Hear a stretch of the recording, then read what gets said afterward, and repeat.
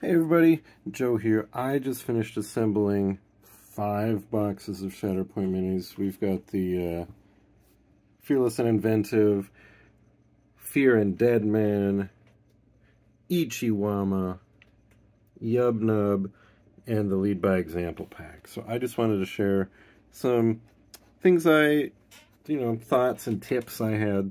Most of these were pretty straightforward when it comes to Leia in the Fearless Inventive. I thought the helmet ended up looking a little too big on her head. That's probably to scale, but just seemed sort of like big head mode. The more interesting thing to me was you get the choice of her holding a blaster or a thermal detonator. In this hand, the staff is mandatory. I would have preferred if I could, put a gun in her right hand and hold a thermal detonator, because thermal detonator is kind of intrinsic to the theme of this particular character, but I went with the blaster because mechanically she doesn't have any abilities that use the thermal detonator, and blaster is cool. With Lando, I also went helmet off, helmet off, they're about to throw down.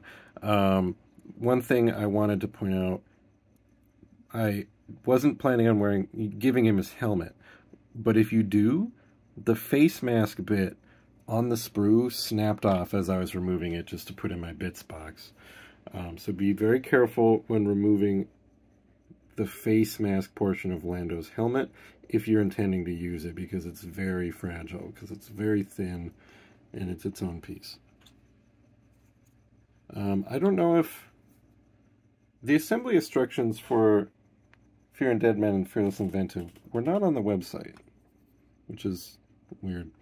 Nothing out of the ordinary here, although I do recommend giving your Vader the vent base to really go with the kind of updraft happening. Alright.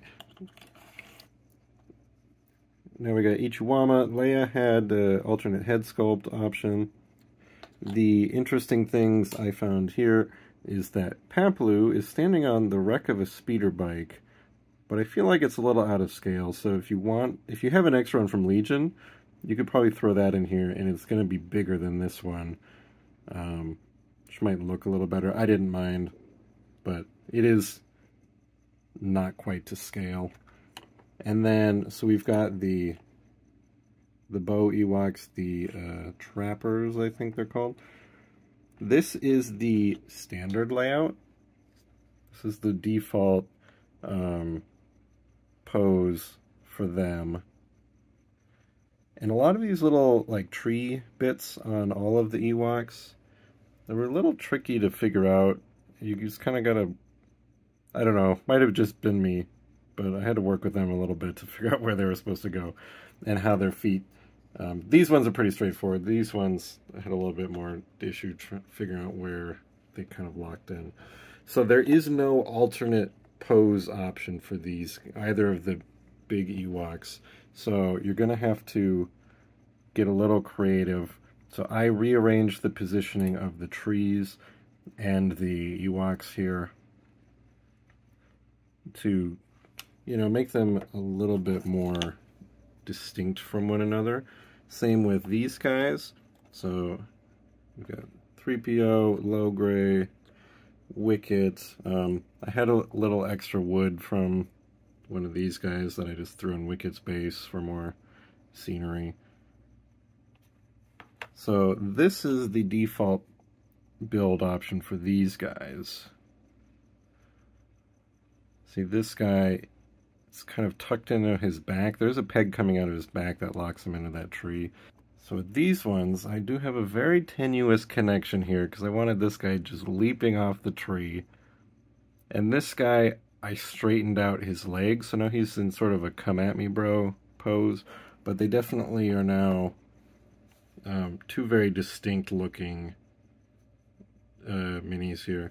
There was nothing kind of fiddly or worth noting with these guys. Very cool sculpts.